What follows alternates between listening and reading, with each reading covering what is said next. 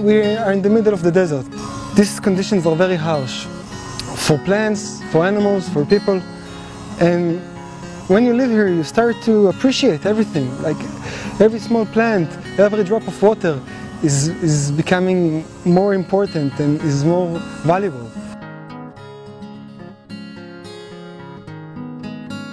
Desertification is a phenomenon which affects large tracts of our planet. It covers almost 40% of our surface. An area which was productive turns into a barren area in which crops will not grow, and therefore it looks like a desert. We are standing here in an area where the total annual precipitation is 100 millimeters. That is very, very little. Still, 2,000 years ago, civilization flourished in the area. That were the Nabateans. And they managed to survive in this area in which we believe that the rainfall was not so different from what it is today by using the floods that are generated in deserts. This is a characteristic of most deserts, that when it rains you've got floods.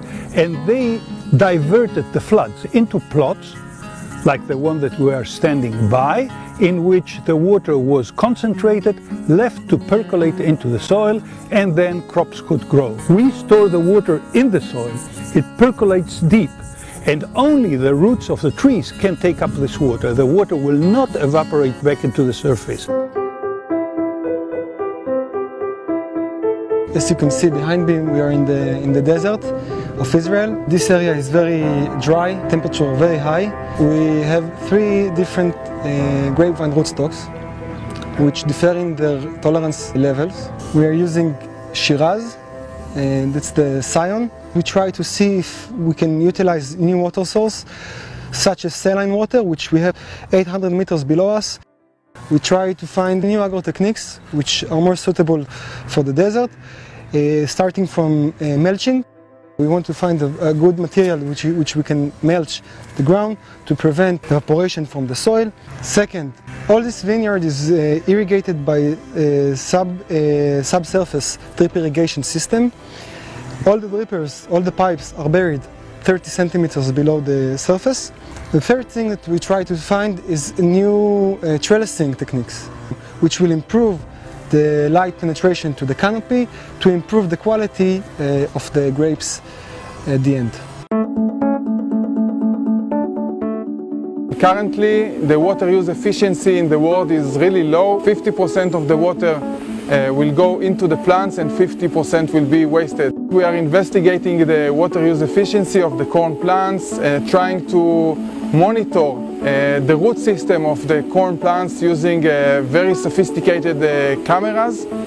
Doing this monitoring enabling us to change the irrigation regime, namely the quantity and the scheduling of the irrigation. Our aim is to improve the crop per drop, the amount of yield that we will get from the corn plants, for instance, to the water amount that we will apply. We want to do it also in a sustainable way, that if we have waste of water, the water that will flow below the root zone will not contaminate groundwaters. By manipulating the root system, we can acquire more nutrients, more water in harsh conditions. For instance, we can do grafting, taking part of the plant from one variety and taking another from a different variety and graft them together. We can change the irrigation and the fertilization system, and we can use many other agro techniques that can improve water use efficiency and nutrient use efficiency.